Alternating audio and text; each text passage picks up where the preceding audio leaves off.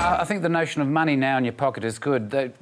Has everyone forgotten the fable of the grasshopper and the ant? We seem to be favouring... Well,